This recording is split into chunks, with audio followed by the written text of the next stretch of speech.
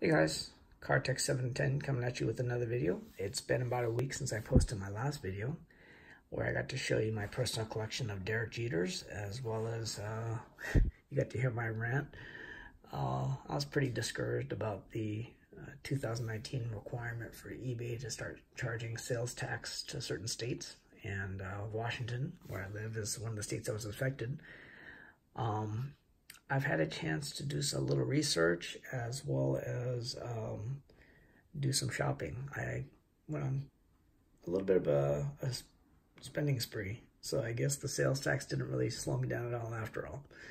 But what I found was the sales tax is actually an eBay imposed sales tax. So now when you buy a card off eBay, you'll get an email confirmation with the amount that you actually paid for the card.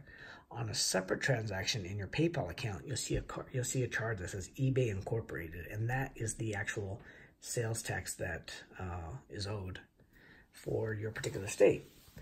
I ordered another card off of another site other than eBay, in which case I used 4 Sharp Corners, and 4 Sharp Corners did not charge me a sales tax. So I like using them, 4 Sharp Corners, because they offer nice discounts. You'll get email promotions saying PSA graded 8s and higher, there'll be a 10 or 15% discount. So it's pretty nice. The reason why they specifically give you a 10 or 15% discount is that is an amount that they are spared paying eBay in the form of seller's fees if they sell their cards on eBay versus off their website directly. So if I can save 10 or 15% from 4 Sharp Corners directly, as well as avoid paying the 10% sales tax, that's like a 24 to 25% savings for me. So only trouble is I really don't know of many other sites, sellers that have their own site. I get cards, business cards, along with a lot of my purchases, but those basically list the seller's name and maybe their email address, but not necessarily, they don't have their own website. So they're still at the mercy of selling on eBay and getting charged that sales tax that I have to pay. So if you guys know of any other third-party sites that have their own site, own checkout process, please let me know. I can't use COMC, which is Check Out My Cards, because that happens to be a retailer that's actually in Washington, so I would get charged sales tax if I bought off their site directly. But outside of COMC and 4 Sharp Corners, if you know of any other vendors that have their actual website, actual checkout process, please let me know in the comments below. Okay, and and one other solution I found out, at least in the short term, is PWCC, which is one of the more popular consigners on eBay, is based out of Oregon, which is just 3 hours from here. If you've ever checked out their site, besides consigning, they're actually doing some things for the hobby that is what I feel is going to take the hobby to the next level, whether good or bad. But one of the things that they're doing is they were in the midst of creating, they call it the PWCC Vault. And what that is, it's like a depository.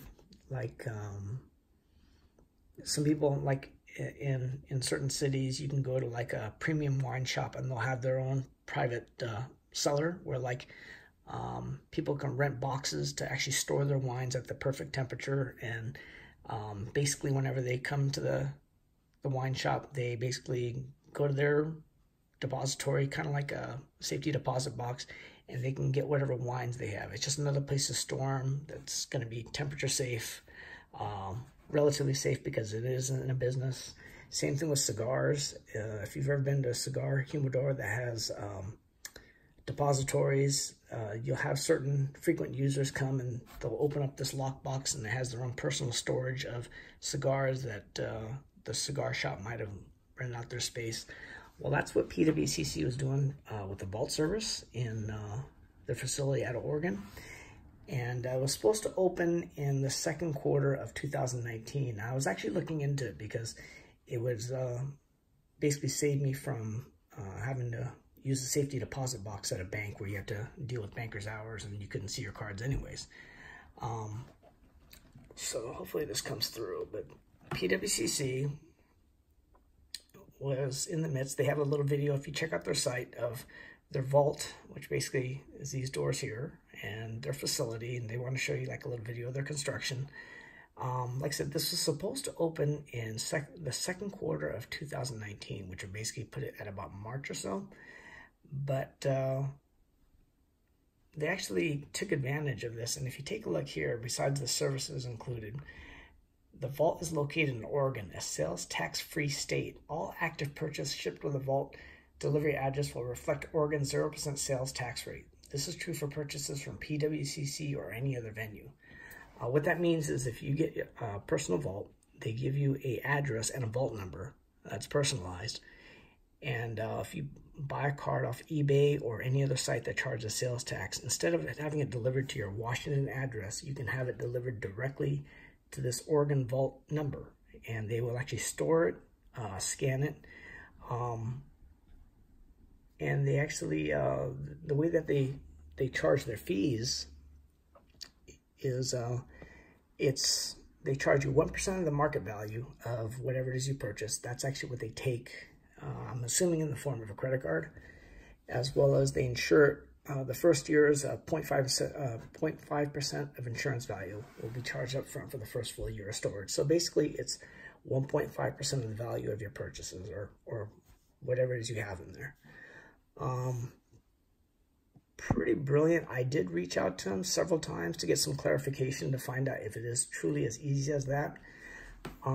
The vault, in actuality, is not really ready for what they were planning on using it for. Eventually, after the start of the second quarter, you'll actually be able to send your own personal collection items, higher-end collection items, to be stored at the vault, much like a safety deposit box. So, and what they do is they scan it. So when you log into your account, you'll have visibility front and back. You can sell cards directly from your vault, whether it's if you have PWCC do it, or they would agree to ship it to any other third-party site that's going to sell it, even if it's back to yourself. Like I said, it hasn't worked out yet. I did sign up though, and I have my address and my vault number.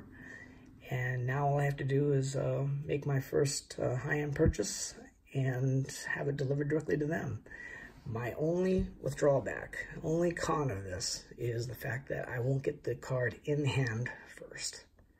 You know, unfortunately, and for me, because I like to show the cards off on YouTube, I'm gonna have to work that out. But in the meantime, at least I'll be able to purchase it, you know, basically own it, and have it under my collection. And you know, the logistics of how I'm going to get it back in my hands is something that ought to be worked out. But I was pretty excited about this.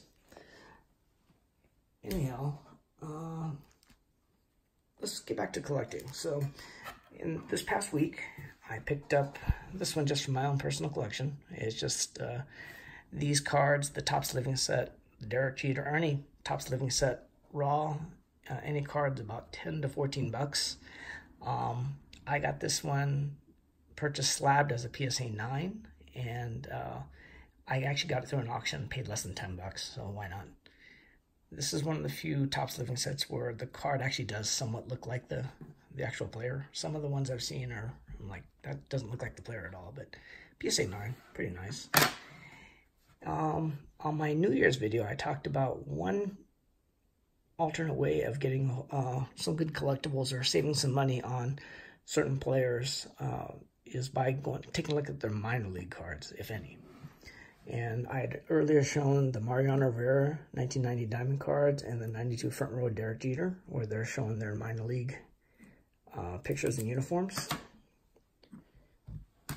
So this past week, did a little research, and I got the 1981 TCMA Cal Ripken Jr. From a team called the Rochester Red Wings. 1981, there's another set titled WTF of Cal Ripken Jr. It's a black and white picture, pretty ugly actually. And the amount that sellers are charging for like even PSA 7s and PSA 6s it really is WTF. You know, like, how the hell do you come up with that price? But this at least I was able to get a PSA 10. Wasn't cheap, but you know, I wanted a 91 traded Cal Ripken Jr. in a PSA 10, which I haven't gotten yet. But in the meantime, this is a nice alternative. One of my favorite players of the 90s, Don Mattingly, and 1981 Nashville Sounds. This is also in a PSA 10. Really like this one too because obviously the sponsor was from Arby's, and I don't know what that is. Maybe it's their mascot or something. The back, it's almost like a Arby's ad pretty much because it has some of the locations in the Tennessee area. Makes me wonder if any of these things are still open, but still pretty cool.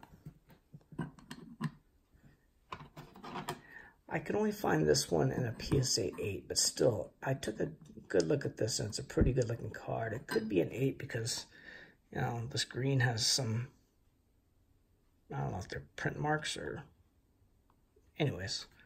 Roger Clemens from the Pawtucket Red Sox. One thing I thought that was pretty cool is if you look at the P here on his hat, it looks just like the lettering of the Boston B, except it's a P, but it's their minor league team. Pawtucket. I don't even know where that is, but. And another one was the 1985 Chong Modesto A's Mark McGwire.